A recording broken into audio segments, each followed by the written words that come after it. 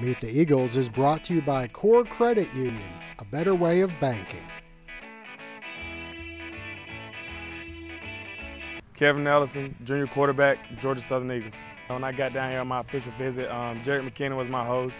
You know, me and Jared clicked right off the bat because we were the same type of player. You know, he just showed me a good time, showed me around, and just showed me the ropes of Georgia Southern, and I just loved it. What'd you learn from Jared? Leadership, you know, just playing, being a team player. He was a great team player. You know, he was never down. He was always up and happy. So I just try to take all the traits that he showed me and just express them to my teammates now. What do you feel like is your best attribute? I just like being funny, you know. I just feel like if you come out here and just have a great attitude about practice and a lot of enthusiasm, your teammates they'll get off of that, you know. It's just good to have a whole team that's just happy to be out here for practice. What about as far as skill set? What do you feel like your best skill is when you're out there on the field? I just think it's the leadership, you know. It's just great to have the players outside of my game that have the same game as me, so we can do a lot more. But, you know, I just like to be able to play with my teammates. You know, I got a little quickness. I'm not that fast, but I'll put it all in my teammates, and they just make my game better. I just let the game come to me and just instincts. And my game is all about instincts, so that's just what I do out there on the field. You started the season, had to miss the first 2 games of the year. What did you learn from that? Keep my head in my books. You know, I'm a student athlete. You know, last fall I didn't really take that into consideration, but now I know that my academics are a big part of my life and my future. So I just been in my books a lot more. It just made me a better leader. You know, it's made me just think about what I had going on in my life. And, you know, it just made me a better leader. I'm just great to be back out here. How did it make you feel that your first opportunity to play, Coach started you right back where you were?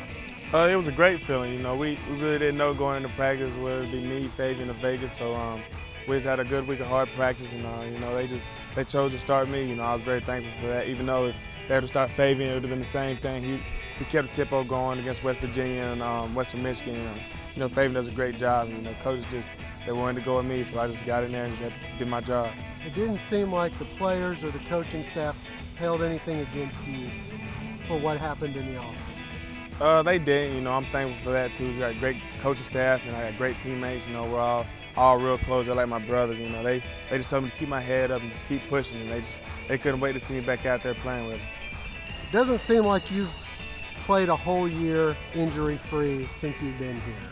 How tough is that? You know, injuries come and go. You know, I just had a couple shoulder injuries, but you know, right now I feel 100%. So there's no worries in my game right now with my physical being. Is 100% 100%, or is it 100% for what I've been since I've been at Georgia Southern? Yeah, it's 100% since I've been at Georgia Southern.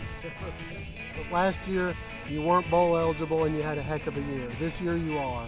How is that different? It's not different. We're just gonna stay on that same road. You know, we're Georgia Southern and we love to win, so that's the main objective. We just want to win games so we can go bowling.